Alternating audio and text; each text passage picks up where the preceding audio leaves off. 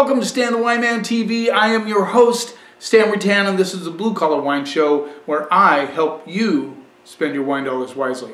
This is a really cool kind of series I have right now. I'm looking for, I'm going to review my top 3 selling wines in each category of wines at the store where I work at, Kings Market, San Juan Island, and we're going to get started right away. The first one was Pinot Noir. That was really cool. Found some really cool, really good Pinot Noir under $20, and that is kind of a tough task. Really, it is.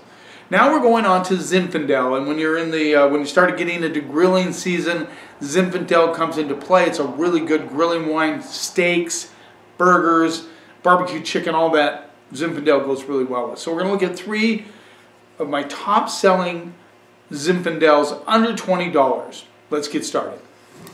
The 2021 Bogle Family Vineyards Old Vine Zinfandel. This was in at $14. Bogle Old Vine Zin has been knocking it out of the park for years.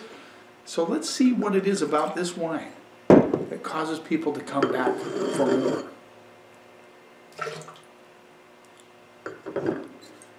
It's been a while since I've had the Bogle Old Vine Zinfandel. Color, fairly dark, almost kind of into the purplish category. There you go. Let's see what we get on those. Almost kind of a caramel, right off the bat. Caramel, chocolate, caramel. Some currant notes coming through. I get a little bit of a kind of baking spice component coming through. Yeah, so caramel, currants, chocolate, and baking spice. One can only guess why this might be popular. Let's see what we get on the palate.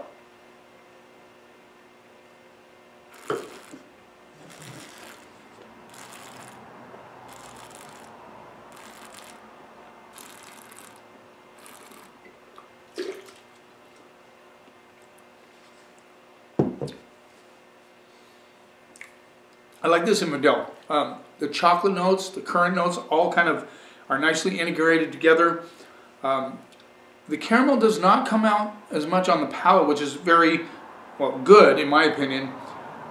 There's a little bit of a baking spice, kind of white pepper thing on the backside. This is a nicely integrated, just a very pleasant Zinfandel. It doesn't go super jammy on you, but it has that nice, kind of fruit element that you expect from a Zinfandel. That's why I drink Zin. For most of you that watch my program over the years, you understand that I really do like Zinfandel. And I have not tried this in a long time, and I'm very, very pleasantly surprised at $14. I think this really delivers for a Zinfandel.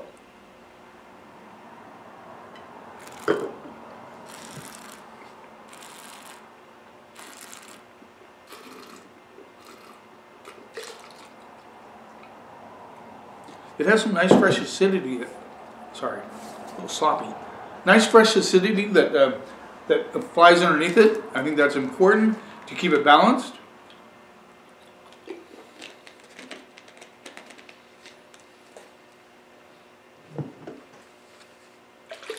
Give my mouth a little rinse after that Zinfandel. Solid Zin, good balance, well integrated. $14. I think it's a steal. I think that's, yeah. I understand why people buy it. It's just a very solid Zinfandel, and I'm going to go straight up B, hedging towards B+. Very, very impressed with that wine.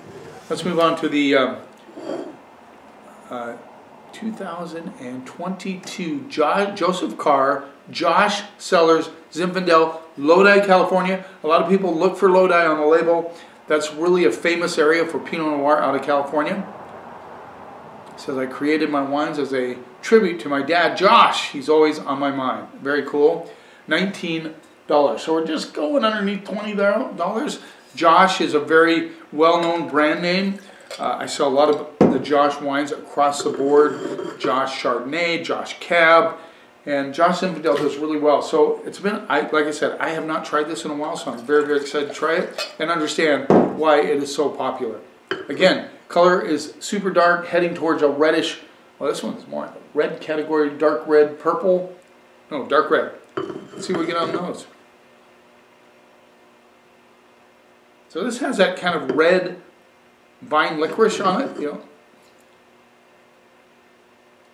The currant notes are there. It smells bright on the nose. It has a fresher, brighter, not as deep and chocolatey as that's. In fact, I'm not getting any chocolate on the nose. Maybe a little bit of licorice, as I mentioned. Currant notes. Now, after smelling it for a little bit longer, definitely getting a little bit of chocolate, but not as much as the Bogle. Like I said, it has a fresher nose on it. You know, you get that brighter scents on the nose. Let's see what we get on the palate.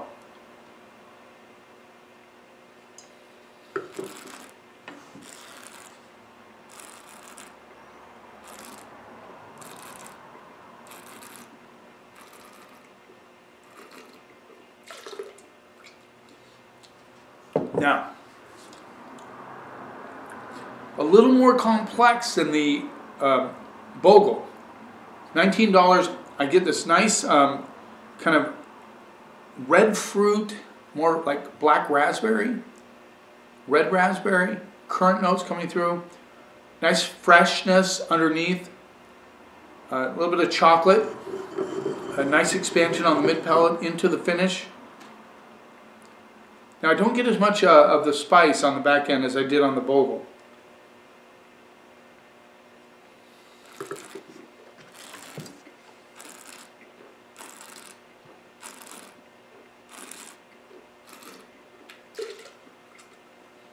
Now this has a little candy-esque thing going on. I mean, there's just like, you know those hard candies you got at Christmas time? Now they're kind of obsolete now. I know a lot of people don't know what they are. But when I was a kid, you had this little tin that had all these like hard candies in them. Some were raspberry, some were different, you know, blackberry, all these different flavors. This has that kind of candy-esque thing. It's not super sweet, don't get me wrong, but it has that kind of essence to it. And again, on the backside, I am getting a little bit kind of a black-white pepper thing going on. So, solid Zinfandel, really, truly a solid Zin.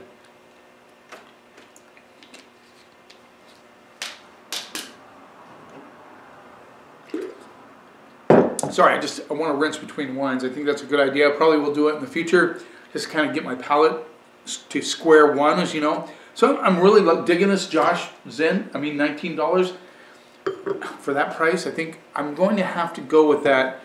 They're so different from the Bogle, but a different style that I like. I like both styles. I'm going to go B+ on this one, straight up B+. Really, really solid Zin for $19. Now, this is one that just is very, very consistent. This is the Klein Family Cellars Zinfandel, Contra Costa County, 2021. Ancient Vines, it says. Ancient Vines, $18. So, we talked about this ancient vine thing. The rules in the United States are not quite as crystal clear as they are, let's say, in Europe. But I believe if it gets over a certain age, maybe over 40 years, they can call it ancient vines. I'm not exactly sure on that one.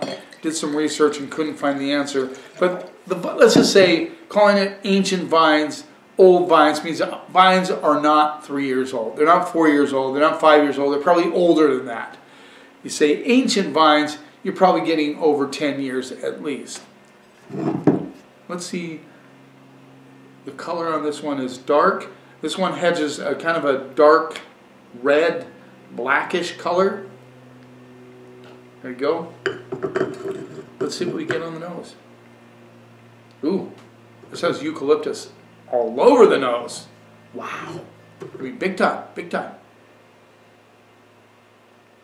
Chocolate, eucalyptus, dark currants, a little bit of black licorice coming through. There you go, eucalyptus. There's a lot of that down in California, so no surprise there. Let's see what we get on the palate.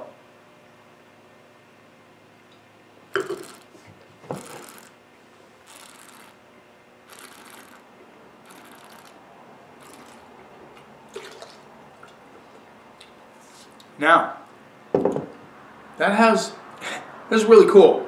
Totally different styles of Zinfandels. Kind of a brooding, easy drinking Zinfandel, a little bit brighter, kind of in the red, hedging toward the red fruit. This one is like both of them together. You get that kind of chocolate notes, currants, deep. The eucalyptus comes through on the palate, so if you don't like eucalyptus, you're not going to like this one, but it adds a dimension to it that gives it more complexity, which I like.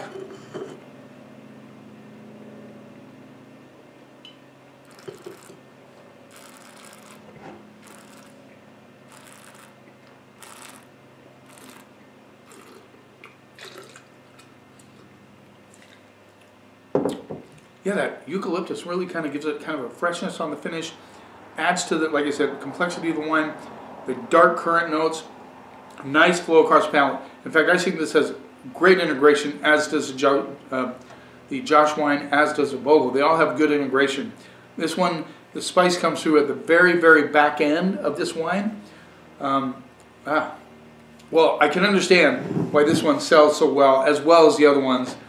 All very solid Zinfandels. None of that kind of clam thing going on, which, you know, I hate that, but none of these have that. Very, very solid Zinfandels. I don't know which one's my favorite. I mean, for 14 bucks, I think the Bogle's a go-to, easy drinking. Zinfandel has all the qualities I'm looking for in a Zin, and then these two are just really solid Zinfandels. I'm going to go B+, A- on the Klein. I think the Ancient Vine is very, very solid Zinfandel.